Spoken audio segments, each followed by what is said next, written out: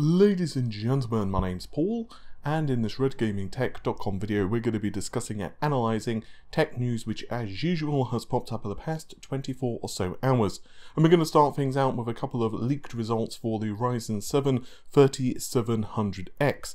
They are from Passmark and they look extremely impressive indeed, so let's take a look. So of course Passmark's online database for results is cpubenchmark.net, and starting out with the high-end CPU results. So the Ryzen 3700X scores 23,557 points. So it's clearly not enough to put it at the very top of the table, but it does score very favorably. Remember, the 3700X is the slower of the 8-core processors from AMD, and furthermore, well, obviously AMD will be releasing much higher core count CPUs in the new Matisse lineup anyway, but this type of result does put it rather favourably in competition with CPUs such as AMD's own second generation Threadripper as well. But we also have, perhaps more interestingly, at least in my opinion, the single thread performance of this particular processor too. And obviously, these are only leaked results, so obviously this would be someone who has done a benchmark because they've gotten the processor and oops, I forgot to unplug the Ethernet cable after doing like drive updates, that type of thing.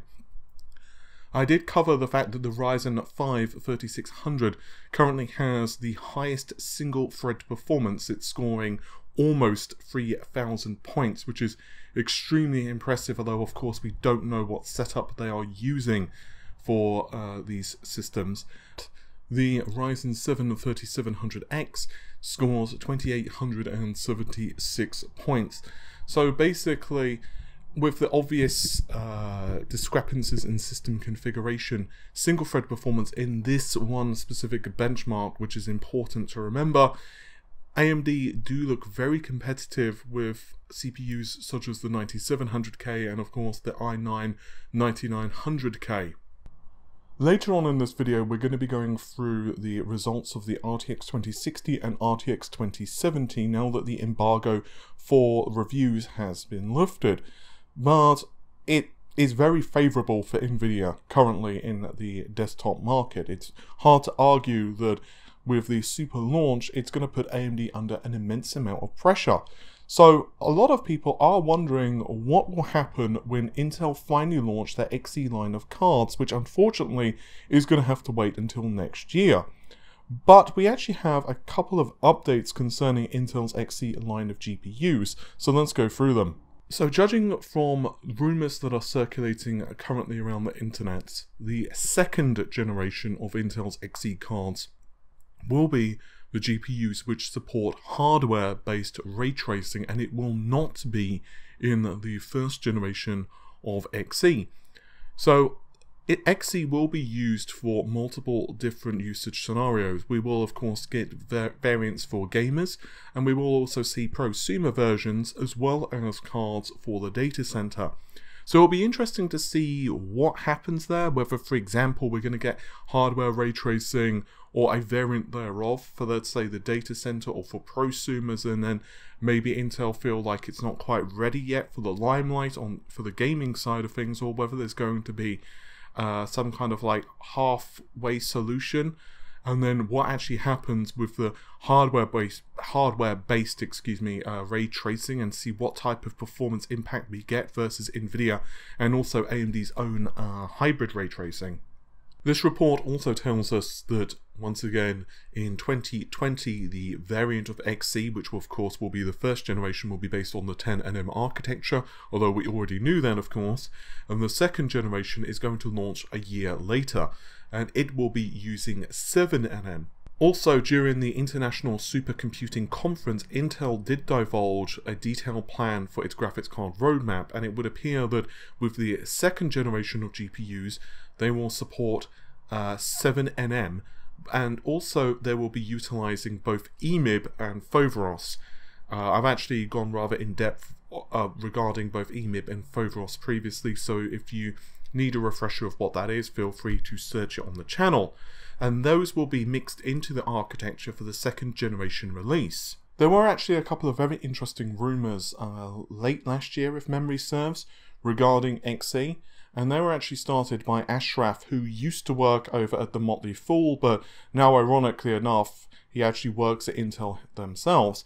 But anyway, Ashraf actually told us that this was via Twitter, and it's worth noting that those tweets have now been nuked from the internet, but you can search for them still, and some people have actually screenshotted them, and they can be found on various message boards. But basically, the synopsis is that from what Ashraf had been told via leaks, the XE line of cards for the higher end would be split into multiple GPU dies, and they would basically be pieced together to create a more powerful whole. And basically it's going to almost be like a chiplet strategy for the GPUs. And from what he'd been told from folks within Intel's graphics division, which had started rather small back then, and then obviously recently they've expanded quite significantly their team size, that Intel were targeting better than market-leading performance. So in other words, Intel were not just oh, we're going to be targeting, around what Nvidia are doing, but instead they want to come in as hard as possible and try to defeat Nvidia with the first wave of cards. And obviously that would be quite the statement to provide to the market, right? I mean, imagine Intel's first wave of GPUs is at the very least as fast as Nvidia. And there is a lot of movement at the moment from Intel regarding things such as One API, which is new programming, which allows you to more seamlessly create applications which address both GPU and CPU. And I did have a couple of discussions with Chris Hook at GDC. You can find those interviews on the channel as well. And ultimately, a lot of the stuff is very cool in terms of theory. It's down, of course, to Intel to be able to execute this and to be able to actually see a physical product in our hands and be able to test it. I'm very much looking forward to having a third competitor in the market, because I think that's going to be great for us as consumers, much like how it's awesome at the moment that AMD are competing in the CPU arena, and it's obviously put an immense amount of pressure on Intel. And one can argue that Intel was sleeping for the past several years, which I don't think many of us would disagree is largely down to a fault of some of the upper management. But now Intel have started to awaken. The problem is it's clearly going to take them a couple of years to be able to catch up. So it's going to be really curious in terms of the graphics anyway, what happens over the next couple of years and what actually occurs in terms of solutions for the data center. One advantage both Intel and AMD do possess is that they also have the ability to bundle and create solutions which also include x86 processors, whereas Nvidia do not have that ability, but obviously that hasn't really stopped them currently. It's not like they're not a driving force in the data center market, for example. So it'll be really... I think the landscape's going to be very different in a couple of years. Anyway, speaking of Nvidia, I want to give my thoughts real quick regarding the RTX 2060 and 2070 launch. I do want to hold off to a larger degree until we see the RX 3700 as well as 3700 XT launch, but I do want to give a couple of initial thoughts and feelings regarding this.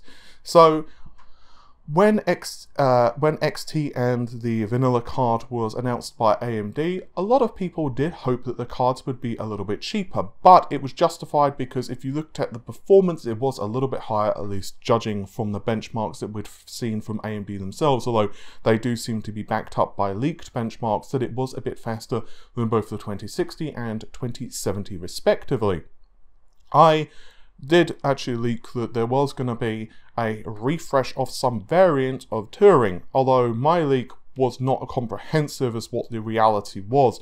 I originally said that we were going to see faster memory variants, but eventually that didn't turn out to be 100% accurate. With the 2080 we see faster memory variants for the Super, but for the 2060 and 2070, which is going to be the focus I'm going to have right now, they didn't actually really increase memory speeds or anything like that. Well, technically speaking, I guess they did with the 2060. We'll get into that in a moment. Instead, they really just bumped up the specifications of the GPUs. And it's fair to say that the performance of these cards is drastically increased compared to the original launch. So now what we have is the 2060 Super, which for all intents and purposes in terms of raw specifications and performance is real close to the 2070.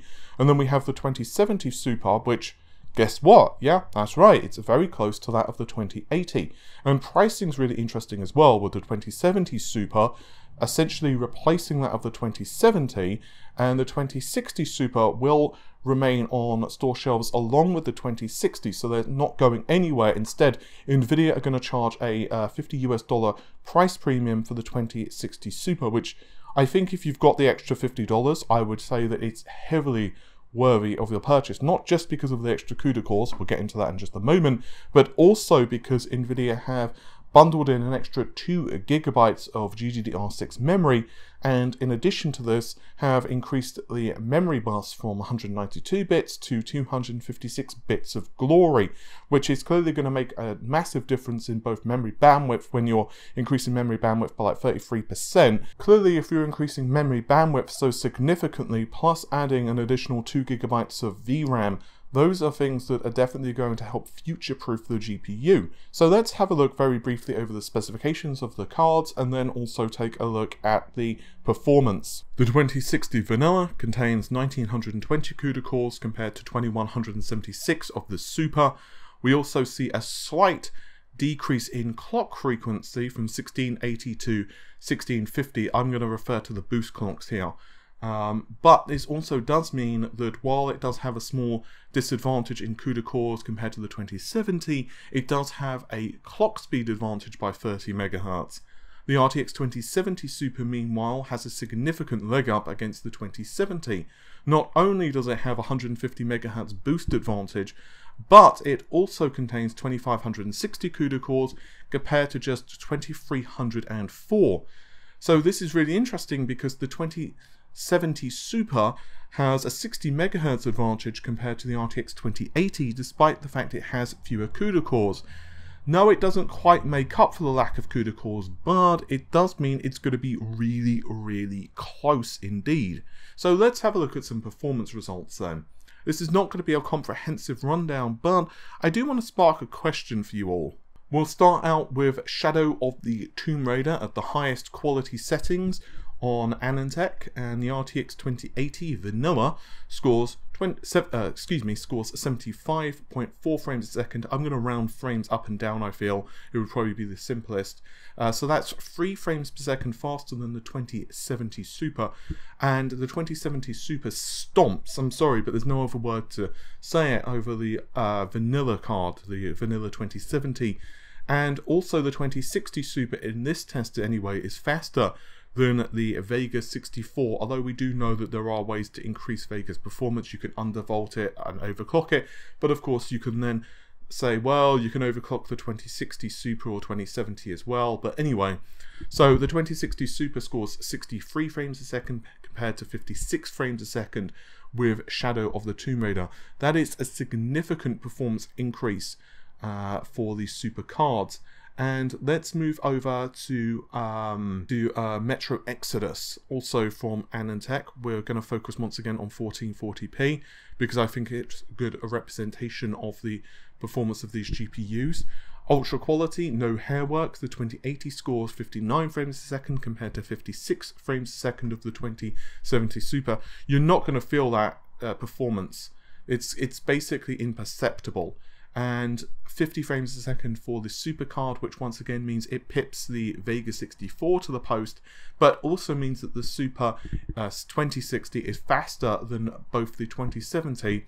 Well, actually, it's a disservice to say it's faster than the 2060, because it is significantly faster than the 2060. Starting things out with Far Cry 5 on Tech Power Up, and we have the RTX 2060 Vanilla scoring 81.7 frames per second. The Super variant scores 92 frames a second, so that's significant. It's 10 frames per second faster for Super, which also means that the Super and the RTX 2070 essentially are within spitting distance of one another. Once again, I would say that if a game is unplayable or plays well on the 2070, it's going to be basically identical for the 2060 Super. And as for the 2070 versus the 2070 Super, once again around 10 frames per second difference, which means it's not quite as impressive as some of the other games compared to the 2080 vanilla card, but it's really impressive indeed. We'll finish our look at the benchmarks with Shadow of War, because this application absolutely loves VRAM. In fact, it makes a significant difference to minimum frame rates when you have lots more VRAM. But the 2060 6GB, once again on tech power up, scores 59.5 frames a second. Let's just call it 60 FPS. And we have a 12 FPS advantage for the Super cards, which once again within spitting distance of the RTX 2070 vanilla. And the RTX 2080 scores 90 frames a second compared to 84 of the RTX 2070 Super. It's hard to argue that Nvidia have essentially reduced the cost for performance from the Turing lineup. Basically, if you were going to pick up an RTX 2070, you can now just pick up an RTX 2060 Super and get much the same performance. Likewise, for the same price as a RTX 2070 on launch, you can now get essentially RTX 2080 performance. This is both good and bad. From the perspective of someone who hasn't yet jumped into Turing, it's great. But if you've just recently purchased one of the Turing cards, it's certainly going to be a bit of a kick in the shin.